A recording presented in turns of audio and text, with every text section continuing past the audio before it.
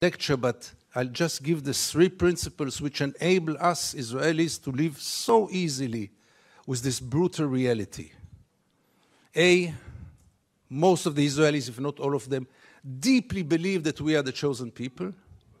And if we are the chosen people, we have the right to do whatever we want. B, there were more brutal occupations in history. There were even longer occupations in history, even though the Israeli occupation gets to quite a nice record. But there was never in history an occupation in which the occupier presented himself as the victim. Not only the victim, the only victim around.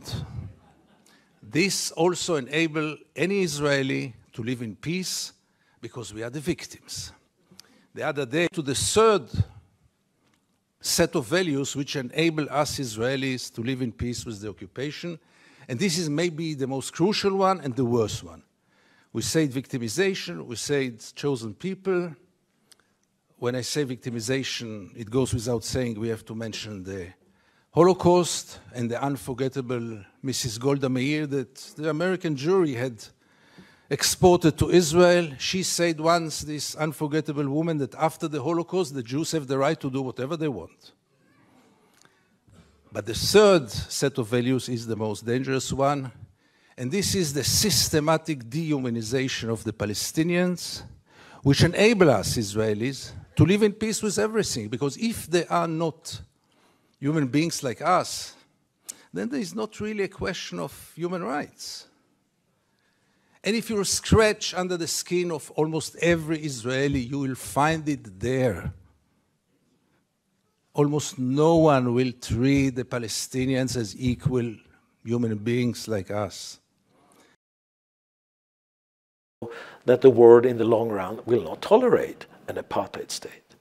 So Israel is faced with a status quo that is intolerable in the eyes of public opinion, in the eyes of most of the world.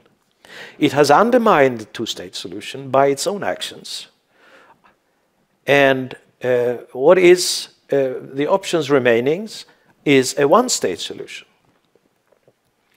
I haven't advocated a 1-state solution because I don't see how that can happen immediately. I think that I would have loved that to happen, or at least have a state where Jews and Palestinians and everybody would sort of be equal, and one man, one vote, and so forth and so on. But knowing the history, knowing the past, knowing the resentment, knowing the injustice, knowing everything, we all know that a 1-state solution, if it were to happen tomorrow, will be an invitation to civil war or something like that. Increasingly evident that hopes for a 2-state solution are almost dead.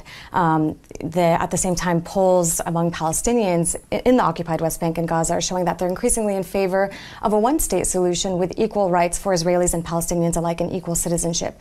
Is that something you believe could happen, or is that something you support? No, I don't. I mean, I think if that happens, then that would be the end of the state of Israel. And I support Israel's right to exist.